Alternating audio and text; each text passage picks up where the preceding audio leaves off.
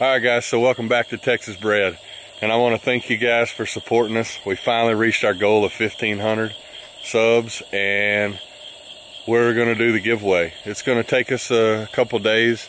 We're going to get with the company we ran the promotion with, and they're gonna however they do it, randomly choose their winner and notify us and let us know. So I'm going to call them, let them know that it's done, it's over with, and we'll have a winner here in the next couple days. So we'll post a video about it, and hopefully we'll contact the winner and get this hunt on.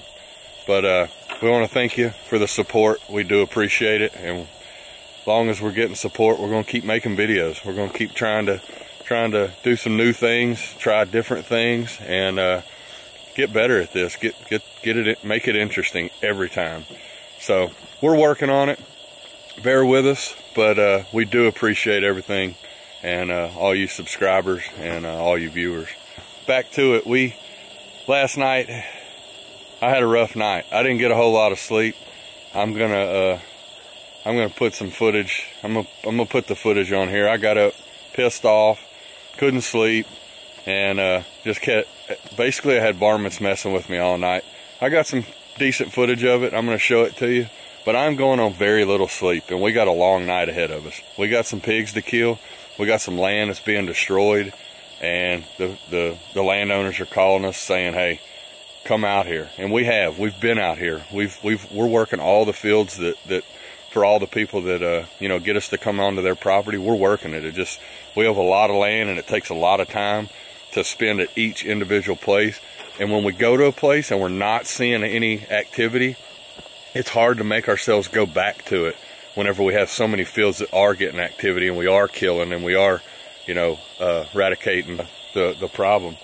It's tough to make yourself go back to a place where you just don't have a lot of action. Even though I can come out here visually in the daylight and tell they're getting destroyed. But every time we come out here, it's like we're just not having any luck. So anyway, we set up a feeder. We set up, we threw corn on the ground. We got corn on the ground. We got a feeder set up. We got range cubes, and we got pig out all on the ground. It's been there for 2 days, and we're hoping they're coming to it. We've had some cameras on it, and the cameras weren't really functioning properly.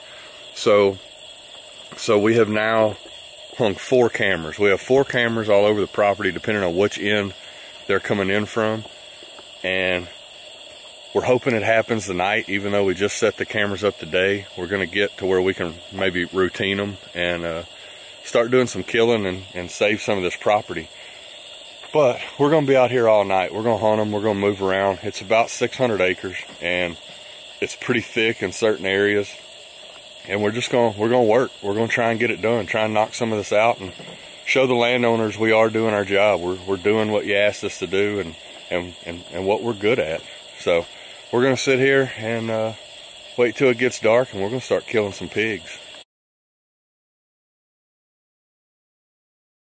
Guys, I'm out here at my ranch, and I have been pestered by this thing. He keeps getting up underneath my little camper here, and I don't know what he's scratching on, but he's scratching on something driving me nuts. Anyway, finally start looking for him, and he comes walking out and climbs up the tree. Anyway, the only thing I really had here without pulling the batteries off the chargers and getting my thermals out to shoot him, I have 1 bullet in my pistol, and I'm staying here by myself this weekend, so I'm not wasting my 1 bullet. But so I'm sitting here, he's scratching, driving me nuts. He come out, and the only thing I really had, I was shooting earlier, target practicing.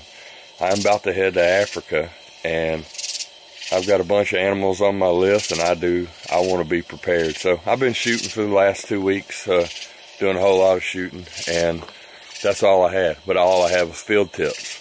So I end up shooting him with a field tip. Goes right through him. I don't know if I'll be able to slow the camera down far enough. I was only like 13 yards. But I'm going to slow the camera down and try and get it on, see if you can see it. But passed right through him, and he never fell. Eases down the tree, moseys on off. So anyway, that was pretty neat. But I can't believe a field tip wouldn't take out a possum. I'm heading to bed. Got a long day tomorrow.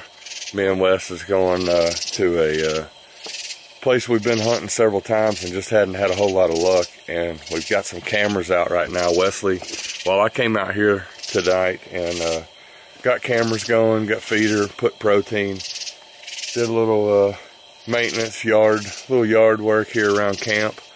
And he corned today, and we set up cameras last week, and the pigs are thick. I mean, they're coming in by the groves. I don't know, 30 and 40 at 3 or 4 different times throughout the night. So we're going to hang out there tomorrow and see if we can't get some pigs on the ground. But anyway, there's a little target practice on the possum.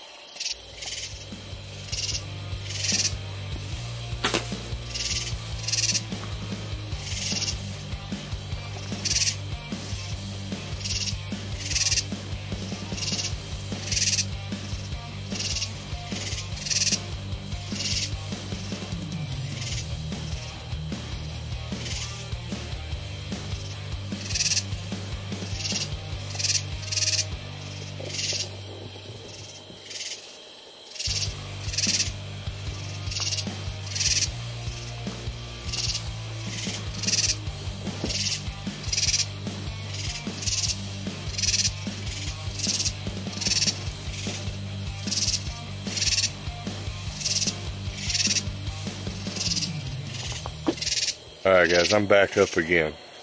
So the scratching and the clawing and the whatever the hell is going on underneath my camper is still going on. It's 1:30 in the morning. I worked all day out here at the ranch and I'm beat. I just shot a possum that got up and ran off. He's bleeding like crazy.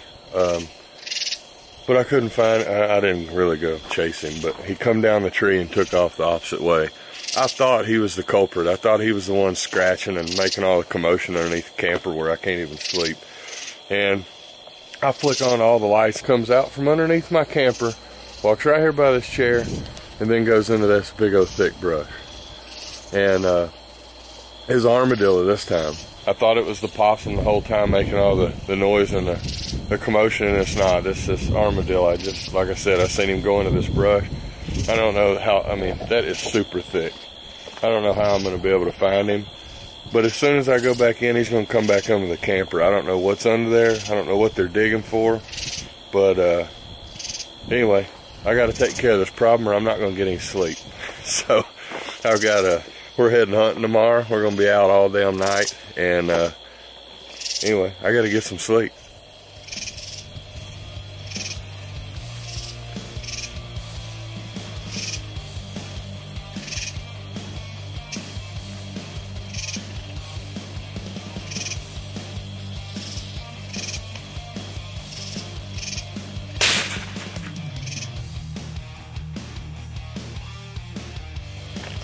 Problem solved.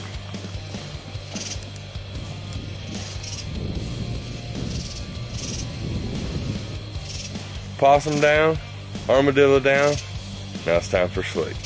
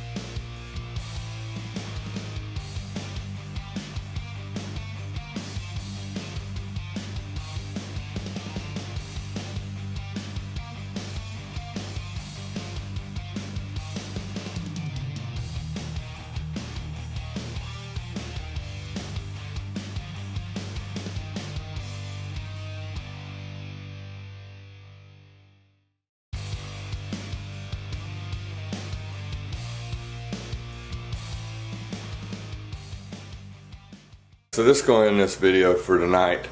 I was going to end up telling you, I end up showing you the video of the possum and the armadillo. I ended up finding out that my gray water is leaking just a little bit. I had the valve cracked just a little bit, and I guess it's bringing in the armadillos and the possum and the raccoons over there to get some water. But anyways, we had a good night finally on this property. Landowners will be happy.